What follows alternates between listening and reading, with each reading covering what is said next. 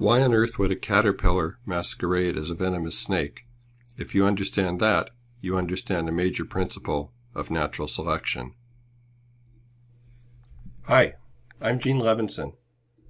Rethinking Evolution, the revolution that's hiding in plain sight, is a watershed, not only for the professional scientist, but also for the general public. Here's a more plausible explanation for the origins of life, the origins of complexity, and the origins of species than ever before. We humans are, of course, one of those species, and understanding our own evolutionary past helps us to understand human psychology and rise above our own limitations. Rethinking Evolution represents a broad synthesis of classical theory with stunning new discoveries at the cutting edge of biological research. I call this the updated evolutionary synthesis. In addition to a wide-ranging summary of evolutionary principles, all thoroughly supported by peer-reviewed scientific experiments and observations, the book offers some new principles that have, as the title suggests, been hiding in plain sight.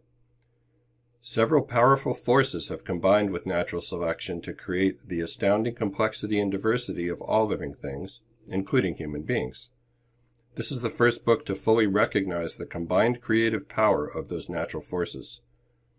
The most important take-home message of the book is that there is more to the origins of complexity than classical Darwinian natural selection alone. My biggest challenge in writing this book was making it accessible to non-scientists as well as biology students. Since it's impossible to fully understand and appreciate evolution without some background in biology, I've provided novel tools to help non-scientists and students get quickly up to speed. For example, a unique digital glossary with user-friendly summaries in plain English is linked to relevant Wikipedia pages and is freely available on the internet. Thanks for your time and interest. I hope you enjoy the book.